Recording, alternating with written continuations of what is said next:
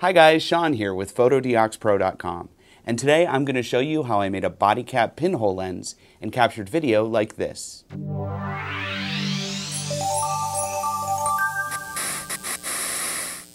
Pinhole lenses are the simplest type of lens out there, and you can create some pretty engaging lo-fi imagery with them.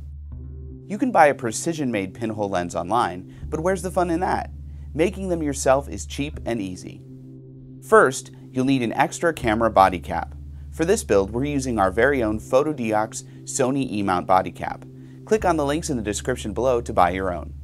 You'll also need an aluminum can, a pair of scissors, some fine sandpaper, and some black gaffer tape or duct tape, as well as a sewing needle or push pin and a black Sharpie or black paint.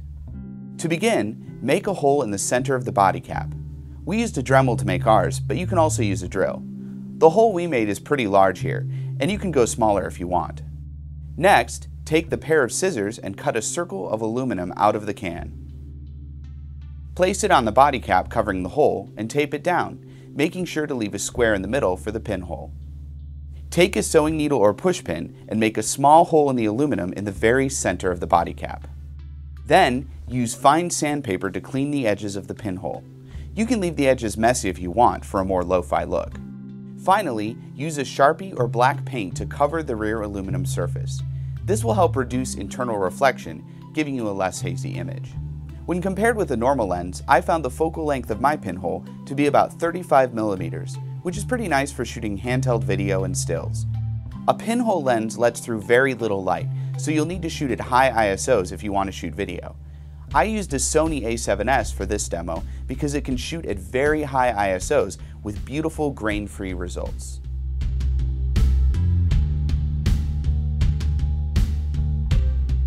If the pinhole was closer to the sensor and smaller, I could get a wider and sharper image, but I kind of like this blurry lo-fi look.